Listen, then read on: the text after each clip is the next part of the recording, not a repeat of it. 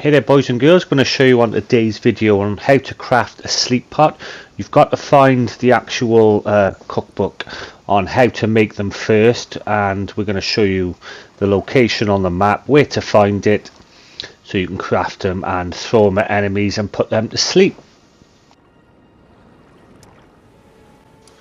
So we're just north of the Mistwood outskirts. This is just your start position, so you're northwest, not far from the artist shack. We're right in the middle, just below the village outskirts and just to the west of the Third Church of America.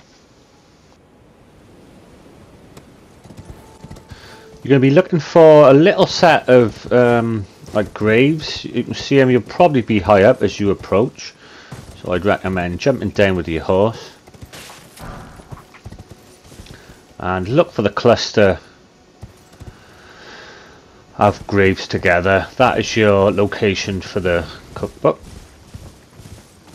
We're gonna jaunt over, and there he is. That is the chap you want to get the book of, the guy who sat on top. So there's a lot of rooms for you to get around the outskirts. A bit of a pain to get. You won't be able to jump up, it's quite high. You need to jump up with the horse, so it's a bit fiddly. So that is your sleep pot position.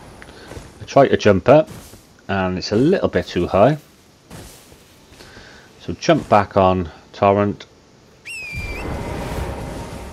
and jump up to get the cookbook.